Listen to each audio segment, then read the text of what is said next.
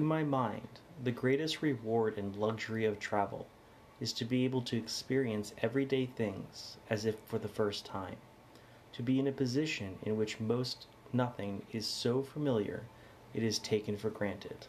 Bill Bryson. I think this is a really, really cool quote, and it really resonates with me because every time I travel, even the most mundane things is now exciting again because you're in a new place. It smells a little bit differently, it looks a little differently, it may sound a little differently, taste a little differently, and you can just start appreciating all the things back at home and in the current situation when you're traveling to really truly appreciate in that moment. For example, just sitting on a beach, listen to the waves.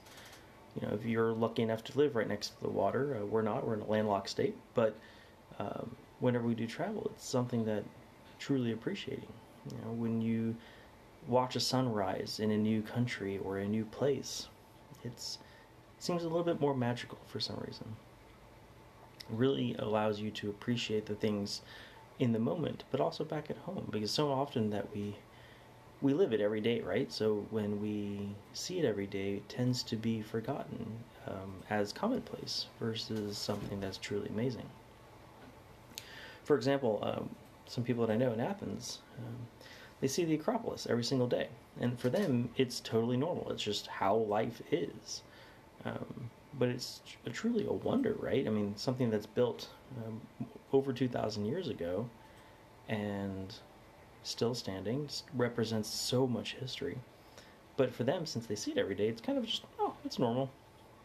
I'd imagine it's the same thing about in Paris with the Eiffel Tower. But when we get to see it, it's something magical and new, and vice versa when they travel elsewhere, right? So think about, what do you see every single day that is become normal, something that has been obscured, something that is no longer appreciated, but is something magical? And tell me what you think in the comments. I'd love to hear what your thoughts are on that. And if you love travel as much as I do and want to learn how to do it a little bit cheaper, maybe even make some extra scratch on the side, let me know. Send me a message. I'd be happy to talk to you more. Love you guys. See you tomorrow.